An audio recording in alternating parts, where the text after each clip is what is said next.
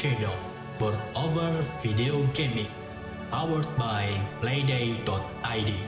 Halo guys, hari ini gue mau review Medici The Card Game, versi kartu dari game klasik yang cukup terkenal. Medici didesain oleh Reiner Knizia dan dipublish oleh Grail Games. Ini adalah game untuk 2-6 pemain, usia 10 tahun ke atas, waktunya berkisar antara 30-45 menit. Langsung aja kita lihat apa yang ada di dalam boxnya.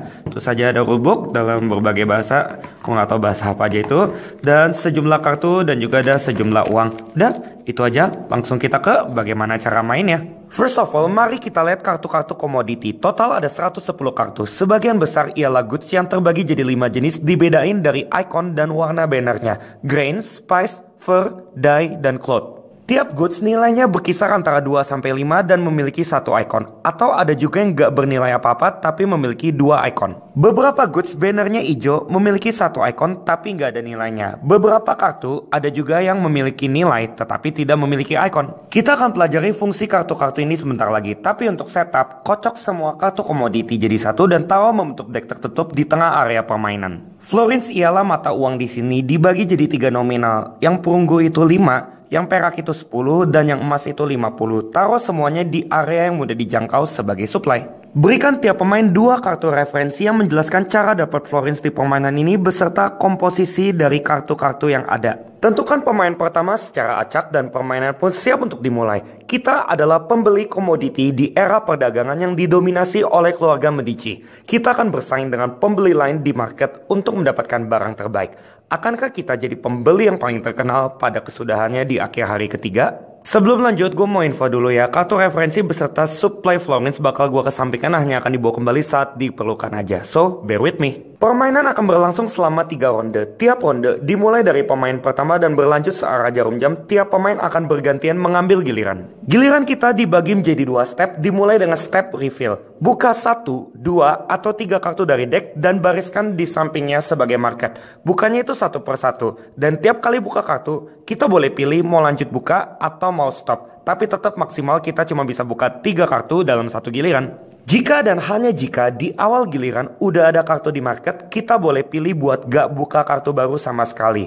Market boleh terisi oleh sebanyak apapun kartu. Yang baru dibuka di giliran ini ditaruh di ujung barisan dan sedikit lebih bawah dari kartu-kartu yang udah ada sebelumnya, biar ingat berapa kartu yang udah dibuka di giliran ini. Dan itulah fase 1. Abis mutusin mau buka 1-3 kartu atau mungkin gak sama sekali, kita akan masuk ke fase 2 yaitu fase take. Kita harus ambil kartu terakhir di market. Selain itu, kalau mau, kita juga boleh ambil 2 kartu tepat sebelumnya. Entah salah satu atau keduanya. Misalkan gue mau ngambil kartu yang ini sama yang ini. Kalau sampai ada space kosong di tengah-tengah market, kita akan geser kartu terakhir ke arah kiri. Kartu-kartu yang diambil ditaruh di depan kita secara berbaris dan terbuka. Inilah kapal kita. Abis itu, umumin total nilai dari semua kartu di kapal kita. Di contoh ini kita bakal bilang 7. Dan itulah akhir dari giliran kita. Pemain berikutnya lalu boleh mengambil giliran. Info penting, kapasitas maksimal kapal ialah 5 kartu. Kalau main berdua kapasitasnya 7 kartu.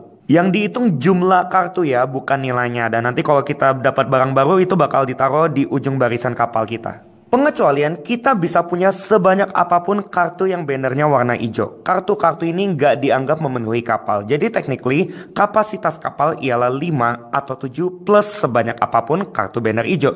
Kalau kapal kita udah penuh, nggak peduli sebanyak apapun kartu banner hijau yang kita punya, kita nggak akan dapat giliran lagi di ronde ini. Oke, back to gameplay. Permainan berlanjut sampai sisa 1 pemain aja yang kapalnya belum penuh. Pemain ini akan dapat 1 giliran terakhir. Abis itu ronde selesai walaupun kapal dia belum penuh. Di akhir ronde akan terjadi 3 scoring dimulai dengan scoring kapal. Bandingin nilai kapal kita dengan pemain lain. Ingat, nilai itu dilihat dari total semua angka yang ada di kapal kita termasuk kartu dengan banner hijau. Florins yang didapat tergantung jumlah pemain sesuai tabel ini. Ambil contoh kita main berempat, berarti juara 1. Maksudnya yang nilai kapalnya tertinggi dapat 30 florin. Juara 2 dapat 20 florin, juara 3 10 florin, dan juara terakhir nggak dapat apa-apa. Florin diambil dari supply dan ditaruh di depan kita. Jumlah florin tiap pemain adalah informasi publik. Kini kita bongkar muatan kapal buat ditaruh di gudang, area yang ada di sebelah bawah kapal kita, di mana kartu dipisahin berdasarkan jenisnya. Jenis yang sama taruhnya overlap kayak gini supaya jumlah ikonnya nggak ketutup. Kartu banner hijau yang ada icon goodsnya juga ditaruh beserta goods biasa dari jenis itu di gudang. Yang bikin unik ialah dia nggak menu-menuin kapal kita tadi. Kartu tanpa icon goods nggak bisa disimpan di gudang, jadi boleh dikembaliin ke box. Kartu ini cuma nambah nilai kapal aja. Sekarang kita scoring gudang. Pemain yang punya icon terbanyak dari satu jenis goods di gudangnya bakal dapat 10 florins. Dan terbanyak kedua dapat 5 florins. Ambil contoh, untuk die, pemain A juara 1 dengan 2 icon, jadi dia dapat 10 florins. Kita juara 2 dengan 1 icon, kita dapat 5 florins. Lakukan hal yang sama untuk kelima jenis goods yang ada. Finally, ada scoring threshold. Untuk tiap jenis goods di gudang kita, di mana kita punya minimal 5 icon, kita bakal dapat 10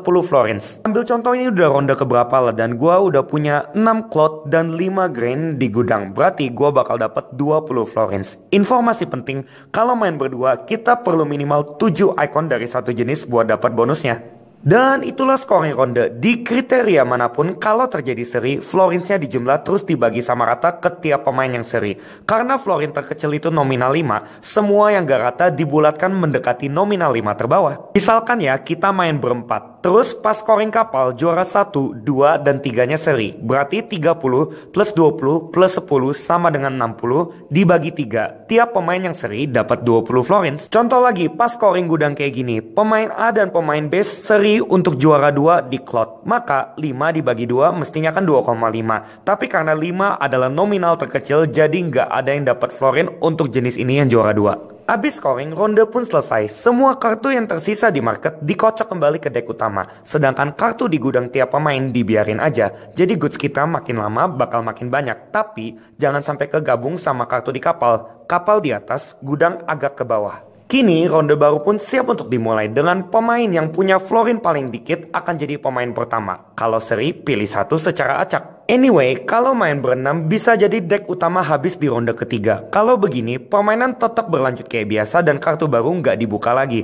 Tapi akan selalu ada cukup kartu supaya tiap pemain bisa terus mengambil giliran seperti biasa. And that's all. Abis ronde kedua, kita bakal masuk ronde ketiga. Dan permainan selesai di akhir ronde ketiga. Setelah scoring, pemain terkaya akan jadi pemenangnya. Kalau seri, menang bareng deh. Secara basic, itulah cara mainnya. Kalau mau bikin game lebih menantang, kalian bisa ubah bonus threshold dari 10 jadi 20 per jenis. Tapi minimal kita perlu 8 simbol dari jenis itu. Atau kalau main berdua, 10 simbol dari tiap jenis. Having said so, itulah semua hal yang perlu kalian ketahui tentang Medici The Card Game. Kalau sampai kalian bingung urus yang gak jelas, kalian repost ke komen bawah, gue akan jelaskan semaksimal mungkin. Atau kalau kalian masih kurang jelas, kalian nonton video play to gue main Medici The Card Game sama teman-teman gue supaya kalian bisa memutuskan apakah game ini cocok untuk kalian atau enggak.